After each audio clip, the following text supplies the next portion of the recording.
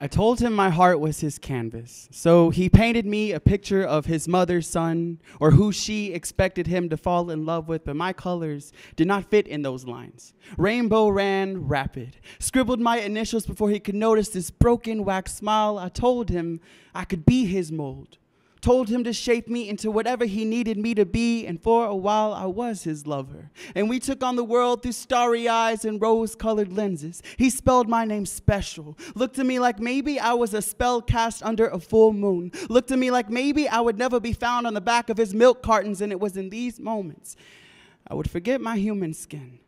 I would forget how sleeping alone felt, and the radio became our song. Back when I knew his favorite color or how his apartment was decorated, would fold myself to fit neatly in place with his feng shui, y'all. I had his back like a brace.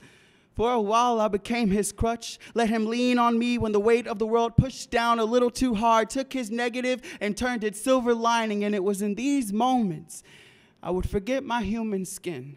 I would peel it back to show him the marrow inside of my bones. I bled for him. Turned 7 days into a year, and I'll be damned if I didn't turn into a calendar for him. Scheduling our dates around his affairs back when I found myself his game. Moved me around to the sound of his ego. Was the pawn and he the banker. Did not ask any other questions except, what else?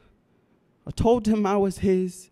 Just didn't realize that he would take it so literal, y'all. For a while, I was his rag doll and let him come and go as he pleased. And it was in these moments I would forget my human skin. I would forget my pulse's purpose, because for a while he was everything that I needed. And so I laid him at the altar like my uncle pastor taught me. But I never meant for that to become his echo. And I never meant for me to become a shadow, looking for myself in all of the pieces I forgot to give away. And yet here I am.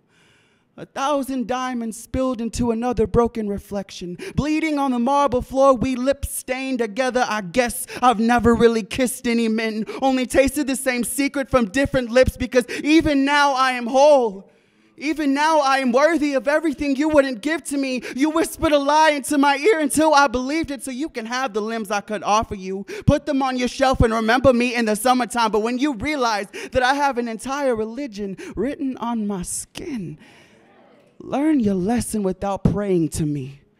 Never meant to start a war in the name of misunderstandings, but what a shame that our testimonies will never see the same page. And what a shame that you've become the person that you said you would never become. What a shame, what a shame, what a shame.